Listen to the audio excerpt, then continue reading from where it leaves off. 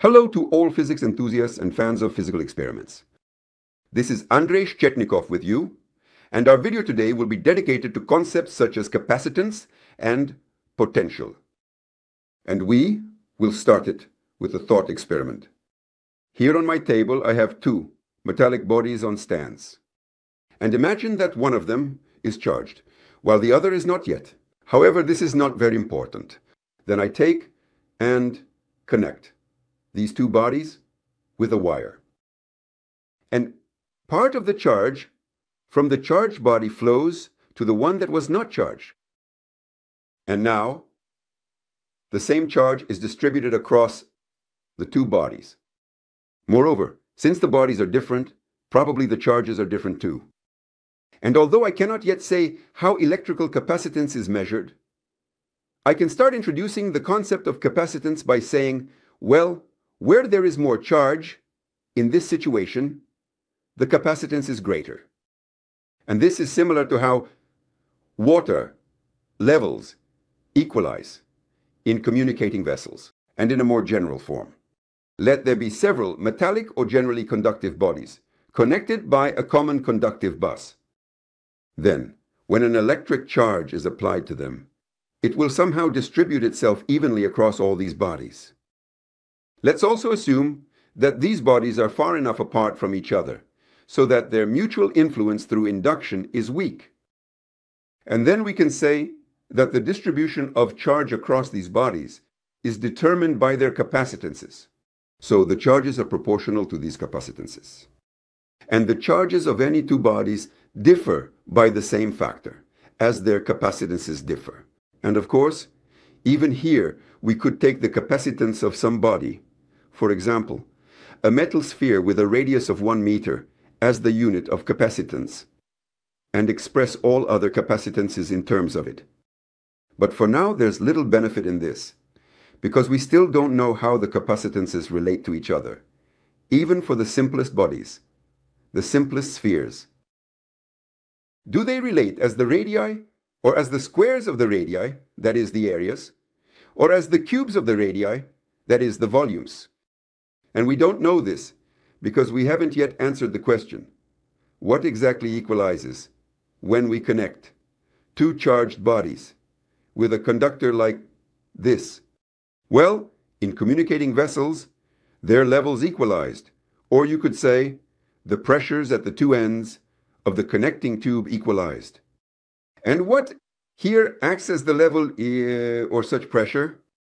And to answer this question, we need to introduce the concept of electric potential. And to proceed further, I need to introduce the concept of a test charge. I will do it like this. Let's imagine, for example, that this large sphere is already positively charged, and that this tiny sphere on a stick is also positively charged, and the charge on it is so small that I can neglect the effects of electrostatic induction. When I bring this small sphere close to the large sphere, the charges on the large sphere feel it very weakly and do not redistribute across the surface. But of course, the small sphere does feel the force exerted on it by the charges located on the large sphere. And when I move the small sphere from one point in space to another, I perform work, either positive or negative. But since the small sphere is repelled by the large sphere, when I bring it close to the large sphere, the work done is positive. And when I move it in the opposite direction, the work I do is negative. And now a few ideas that I will outline briefly. And here is the first idea. Let there be some charged bodies in space, and we carry a test charge along a closed path. At the same time, the total mechanical work done over the entire cycle will be zero. And this can be imagined as if we were climbing up a hill on some sections of the trajectory, and descending on others, ultimately ending up at the same level from which we started. From this, the second idea immediately follows. Let's divide the closed trajectory into two parts. If the work on one of them is equal to A, then on the second part it will be equal to minus A, so that their sum is 0. Now let's reverse the direction of movement on the second part, and then the work on it will also be equal to A, just like on the first part. Therefore, when moving a test charge from one point in space to another, the work does not depend on the trajectory along which this movement occurs. Now we need to take the next step and say our test charge itself can be larger or smaller. And then the work, E, of moving it from one point in space to another will be proportionally larger or smaller. Therefore, it is natural to consider the ratio of this work to the magnitude of the test charge. A divided by Q. In the SI system, work is measured in joules, charge in coulombs, and the corresponding quantity we have just introduced will be measured in joules per coulomb. But this quantity has a special name, 1 volt. This is exactly where volts come into play. Now I return to our diagram, where the test charge Q is moved from point 1 to point 2. And in doing so, work A is performed. I say that the ratio of the work done to the magnitude of the test charge is called the potential difference between point 2 and point 1. Why do we talk about potential difference here? Because potential, and here we were talking about work, yes, it is essentially the potential energy per unit charge. And potential energy, as we remember, and we have a special video about this, can be measured from any level.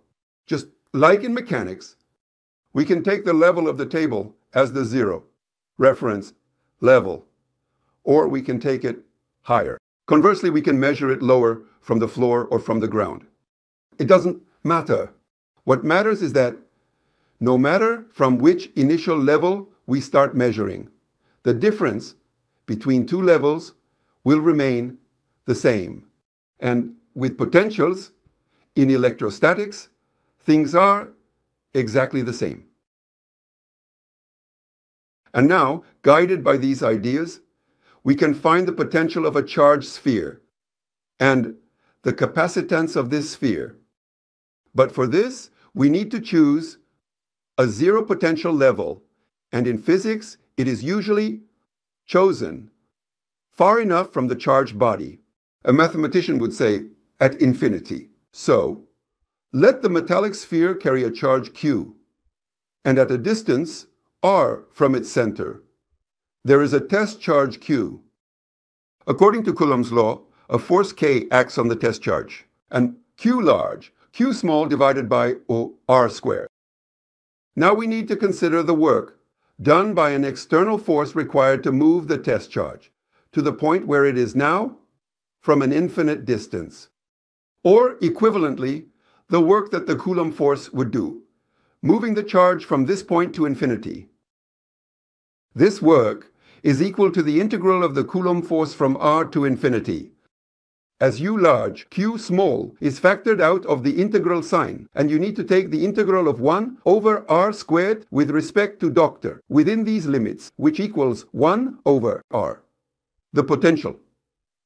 At the point where the test charge is located is this work, divided by the magnitude of the test charge, and it equals K.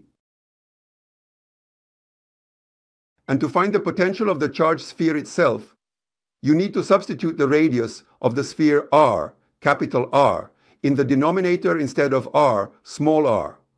And it equals U large divided by R, capital R. Doctor, we have calculated the potential of a charged sphere, and now we will calculate the capacitance of the sphere. And for this, let's return to our initial ideas regarding capacitance. Here we have two bodies, as they were already positioned, and they are both connected to a source. And I increase the voltage on the source. Well, or in other words, I increase the potential of these bodies. The higher the voltage here, the more volts, the greater the charge on each of these bodies. But the charges on the bodies are different. Where the capacitance is greater, the charge is also greater. And therefore, it is natural to introduce such a definition of capacitance, the charge acquired by a body, at a given potential is proportional to the capacitance of that body. The charge is equal to the product of capacitance and voltage. And now I've started saying voltage instead of potential. For us, they are essentially synonyms. I don't want to delve into the nuances of word usage. Let's look further at this formula. We see that capacitance can be expressed as charge divided by voltage. The unit of charge in the SI system is the coulomb, and the unit of voltage is the volt. Accordingly, capacitance is measured in coulombs per volt. And this unit has its own name, the farad. It is named in honor of Michael Faraday. And now we return to our formula for the potential of a charged sphere. From this, we find the capacitance of the sphere. We need to divide the charge by the potential u, x, and we get the radius of the sphere r divided by the coefficient k. But the capacitance is proportional to the radius of the sphere. In the advanced version, instead of 1 over k, we write 4 pi epsilon naught r. This is the formula for the capacitance of a sphere. And perhaps I will rewrite this formula in the following form. The capacitance of the sphere, expressed in farads, is equal to 1.11 times 10 to the minus 10th, multiplied by the radius of this sphere in meters. Well, specifically for this sphere, the radius is 6 centimeters. And therefore, its capacitance is 6.6 times 10 to the minus 12th farads, which is 6.6 picofarads. But let's take a larger sphere, the size of the Earth. Then its radius will be 6.4 times 10 to the 6th meters. Substituting into this formula, we find that the capacitance of a conducting sphere, the size of the Earth, is only 700 microfarads. And now using the formula Q equals Cu, knowing the capacitance of this sphere, I will also know the charge to which it is charged from a 30 kilovolt source. This charge is equal to 2 times 10 to the minus 8th coulombs. But actually, a more interesting question is what energy is currently stored in this sphere. And that will be the topic of one of the future videos.